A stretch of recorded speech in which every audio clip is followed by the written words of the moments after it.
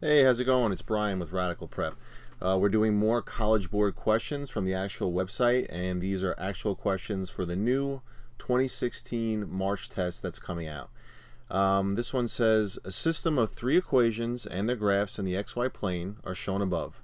How many solutions does the system have?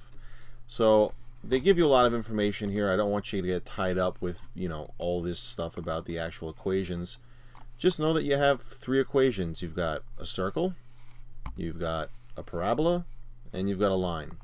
And if it wants to know how many solutions there are, all we're looking for is where all three of those things intersect.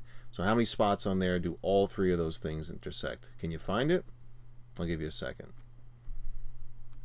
There's one. There's two. Is there a third? No, not that I see.